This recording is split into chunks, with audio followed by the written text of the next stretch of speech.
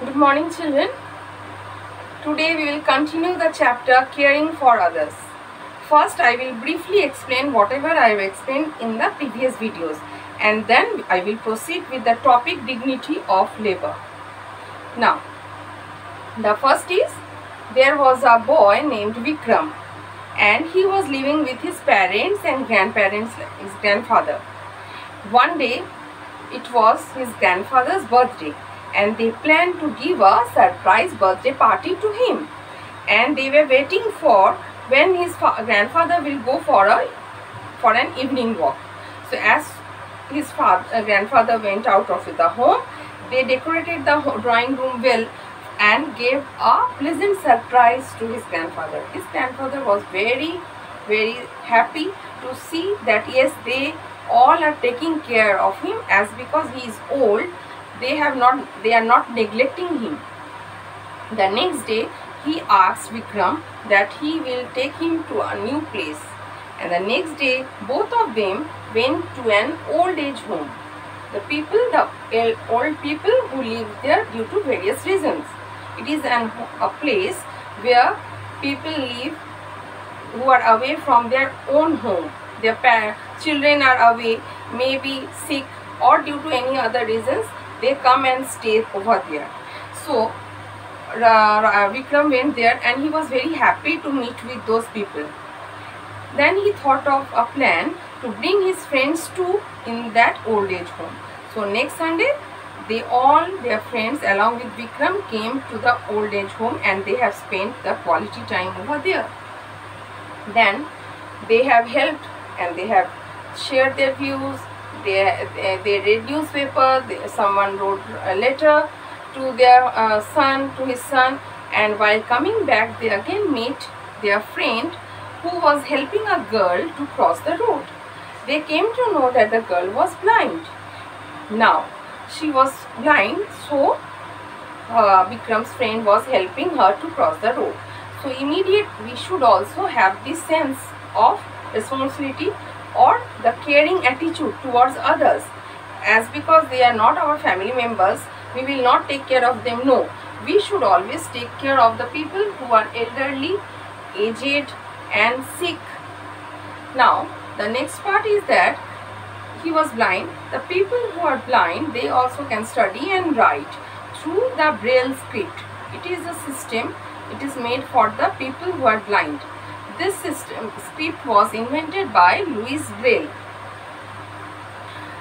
The story ends over here, and again the story starts with a boy named Sumit, where he is also living with his grandfather. And here we are learning that how we should take care of the sick people and the old people. So his grandfather, Sumit's grandfather, was not well, and he took proper care to make him well.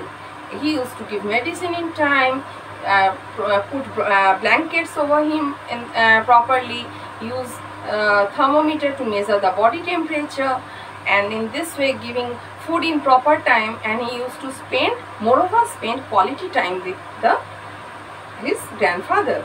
In this way his grandfather was feeling that yes, somebody is there and affectionate, that somebody is taking care of him. So any family member who is ill or sick at your home, you should spend some of the time with them, and the old people also, so that they should feel homely, and they should also think that yes, I am also one of them. The next topic is dignity of labor. These are the various aspects of our, as a human being, you should have the sense of responsibility, duties towards the society. How you should take care of your family members, because first your family, then comes the society. From your home the education starts. So first you should take care of your family members, you should listen to your elders, and you should spend time with the elderly people. If anybody is sick or not well, you should take care of that family member. Next is dignity of labor. We children, we should see all the jobs in our society, whomever is doing, they are having the same status. They should have the same equal equal, what I will tell, they should have the same importance. Suppose a sweeper, he is cleaning, a cleaner, he is cleaning, so they should also have the same dignity what an engineer or a doctor is having, because no work is superior or inferior.